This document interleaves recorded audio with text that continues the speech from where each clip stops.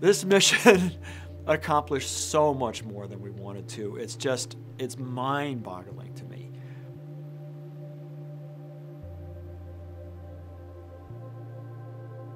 We know more about Mars today than we knew 2 days ago.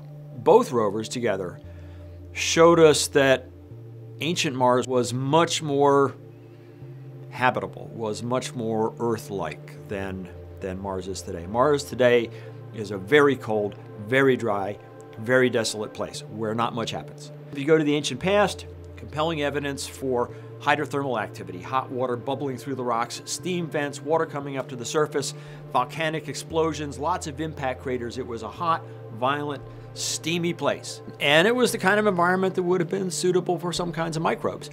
All of it very different from the Mars of today, different places that were visited by the two rovers, different from one another.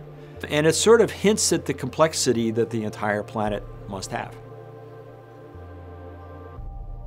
This was a great teaching tool. You know, it's been said many times that some of the most important scientific discoveries begin with the words, "That's odd."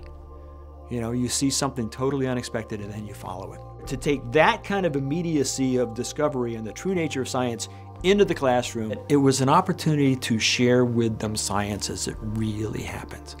I work with engineers today who were 18, 19-year-old Cornell undergraduates at the beginning of the mission and actually built hardware that's on the rovers. There's hardware on the rovers that was built by Cornell undergraduates. They put their initials on it and everything. I can see by the career path they've taken, the trajectory that their career has taken, that opportunity early in the mission opened doors for them, at least in their own heads in terms of what they thought was possible for them. I mean, if you had told me around the time we landed that Spirit and Opportunity were going to each accomplish 1/4 or 1/10 of what they ultimately did, I would have been thrilled. And it's because of the longevity of the vehicles.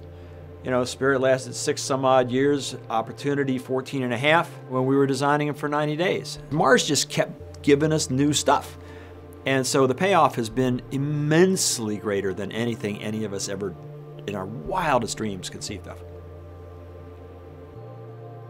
We have changed the way in which people perceive Mars. Every morning, you can open up your computer and you can go to a public website and you can see new vistas of Mars. They're always someplace new, and we're climbing mountains and we're descending into craters and these beautiful panoramas, and all of a sudden Mars becomes a place that humans can relate to, that you can imagine being. You've got these machines that are there that are built on very human scales, doing very human-like things.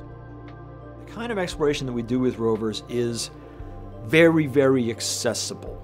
It's easy to understand. These are robots, they're looking at rocks, it's not that complicated. And I always felt that the unique accessibility of this mission gave us both a special opportunity and a special obligation to really try to share it with the public. And we've tried very, very hard to do that. And if part of the legacy of this mission is that a whole bunch of young people who saw that, thought that, that's really cool, but I bet I could do better, if that thought hit them and it helped to push their career in a certain direction, that ultimately could be possibly the most important part of our legacy.